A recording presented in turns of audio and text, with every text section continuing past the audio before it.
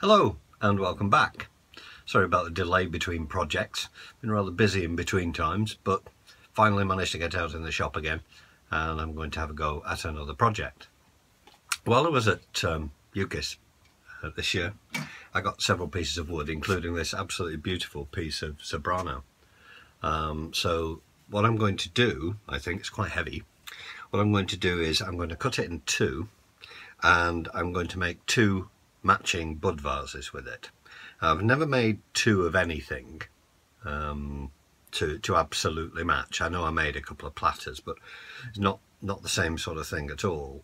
So I've got an idea for a design in my head. So I'm going to get this cut in half. I'm going to get it on the lathe, one piece of it anyway, and make a bud vase, and then make a second one to match, and they'll look nice on the mantelpiece, one either end. So that's the project for today. So I'll see you at the lathe.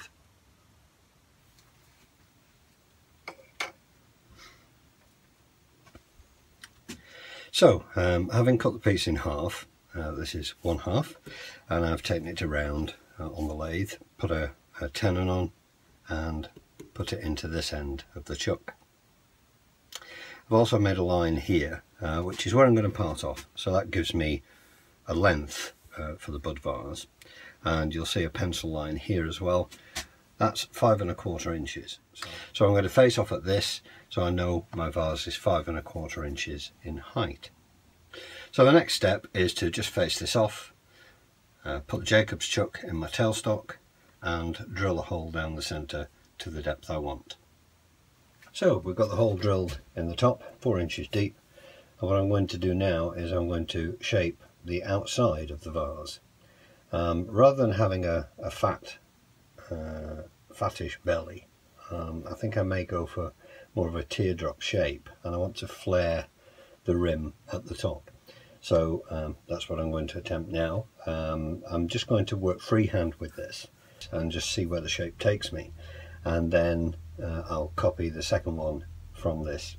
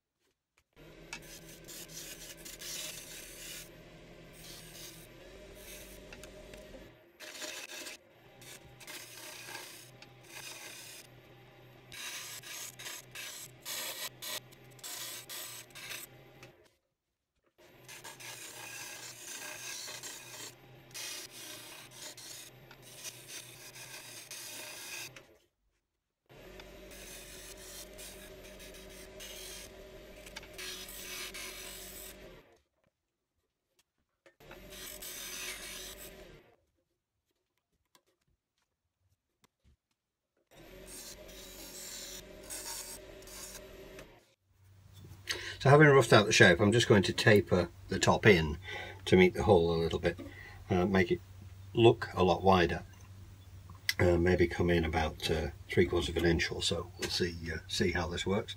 Very careful cuts, because obviously now we're just supported by the jaws in the chuck.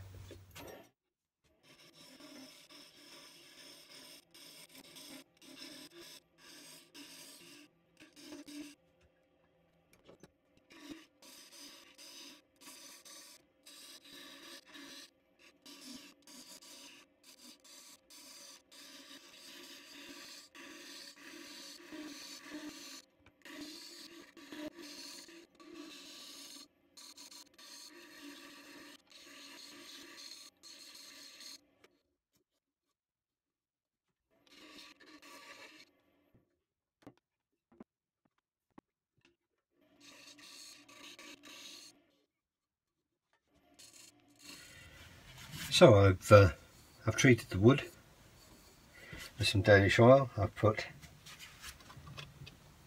some cellular sanding sealer on, and I've used Yorkshire grit to get it as smooth as glass. So I'm going to finish it with a little bit of Hampshire Sheen High Gloss.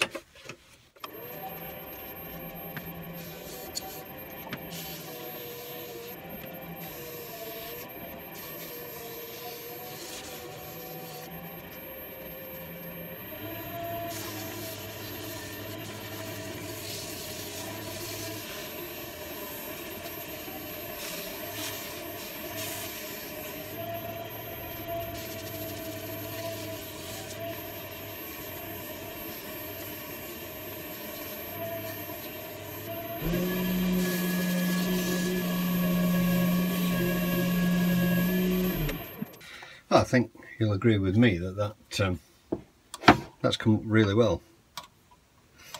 I'm just going to let that dry for a second or two, and then I'm going to put a bit of Carner crystalline stick on the top of it to make sure that we've got a nice microcrystalline finish. But yeah, I'm really quite pleased with that. It's a lovely piece of wood.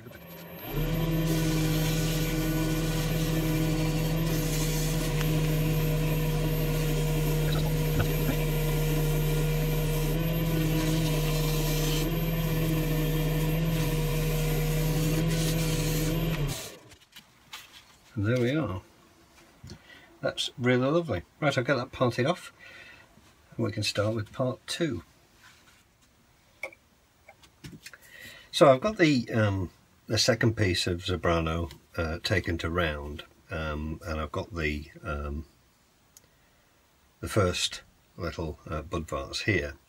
So what I've done now is I've just put some lines where the key points are. So at this end where I'm going to part off, plus the width of the foot, the centre line of the outside of the curve on the vase, and the centre line of the inner curve, just to give me an idea of where I'm working to. So I'm now going to start working to that as I cut the wood and aim for this shape again.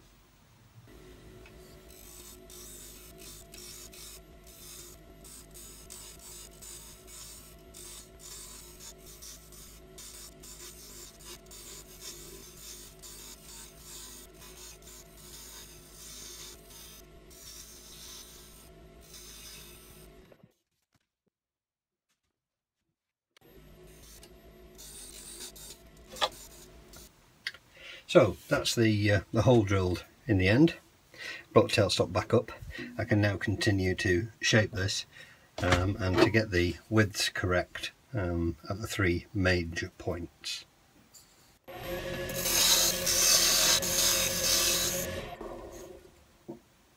Just stopping regularly to make sure that I keep the cove in exactly the right place.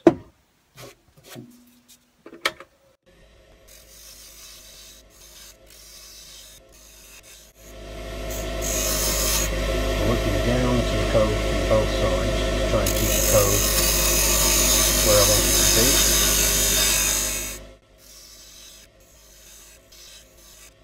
to be. Check it again, and we're getting very close now, so just starting to get a bit nervous about getting it in exactly the right place. But that's looking pretty good at the moment.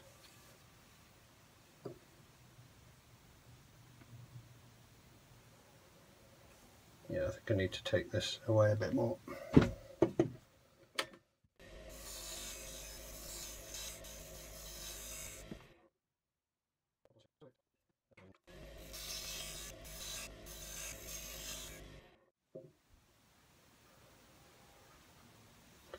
You see the curve on here is much more shallow.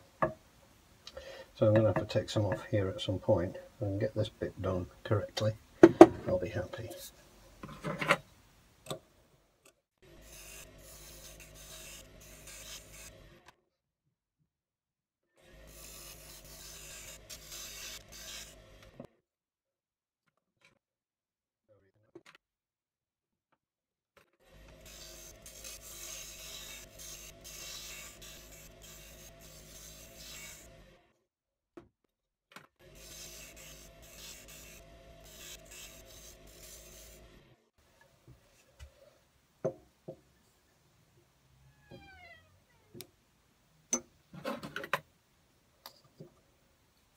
taken that sadly too far back here, not left it up enough, so it's not going to be exact.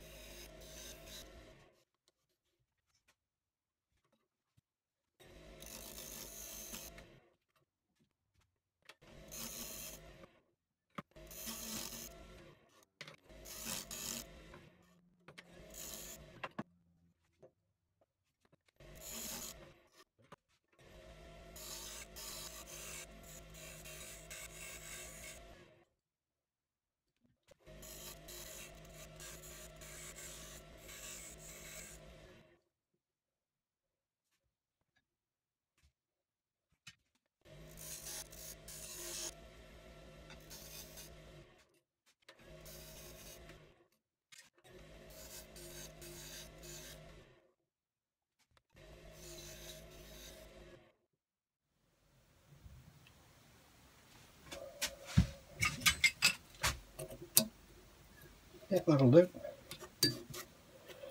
I'll just get the parting line a little deeper, then I'll work on this end.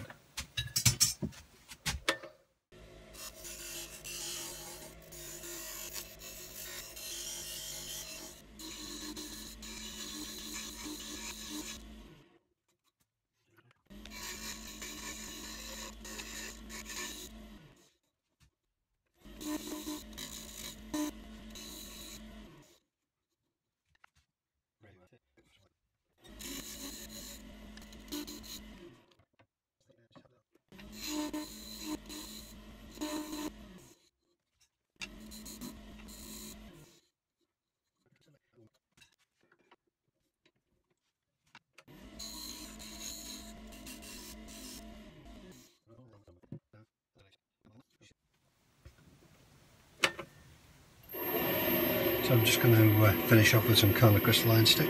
This is how it's Danish oil, Yorkshire grit, Yorkshire sheen, high gloss, and now the colour crystalline wax on top of it.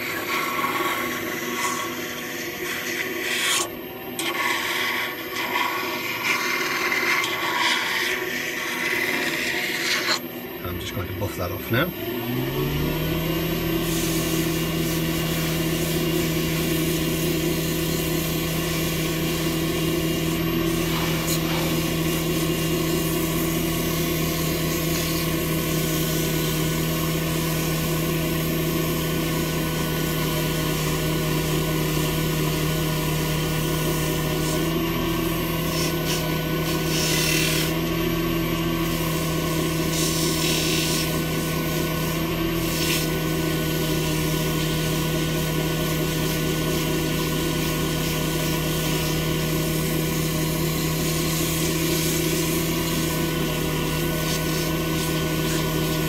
There we are. I'll part that off and come back to you. So, how have I done in my little challenge to myself? Well, this is the original, and this is the one I've just completed. I'm very pleased. This is a little darker. It's taken the oil a little bit more than the original one, although it hasn't been on here as long as it's been on here, so that may change. Height wise, they're just slightly different, ever so slightly. But all told, I'm very pleased. I haven't quite got this neck correct on the second one. It's a much nicer OG shape on here. But the first time for trying two identical pieces, and I'm actually very pleased with them. They look very nice on the mantelpiece. The wood is superb, isn't it? It's almost like olive wood, although it's certainly not like olive wood to turn. I found it very brittle,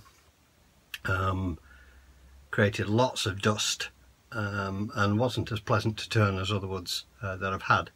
That said, it's stunning, and it's made two really nice bud vases. Got some weight in them. Okay, I've only drilled a small hole on the inside, so there's quite a lot of wood still in, but they really are quite heavy. They're not going to fall over easily. So very pleased with them indeed, and another nice little project to go back into the house. Thanks very much once again to all my subscribers. All the new subscribers, you're very, very welcome, and thanks for joining me. I'm not one for trying fancy things, at least not yet. I'm not an experienced enough turner, really. What I'm trying to do is challenge myself to make simple pieces very well. That's what I'm trying to do at the moment, and I'll concentrate on the fancy stuff when I've got the basics off. But you really can make very nice things with very few tools, an entry-level lathe, and lots and lots and lots of practice.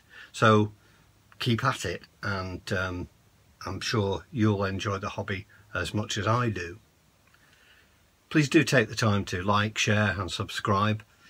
It's lovely when I get new subscribers. I really enjoy it. It's nice to know that the videos are enjoyed by people. And it never ceases to amaze me the amount of views that the videos get. Thanks very much for all that. So until the next time, thanks very much for watching, and bye for now.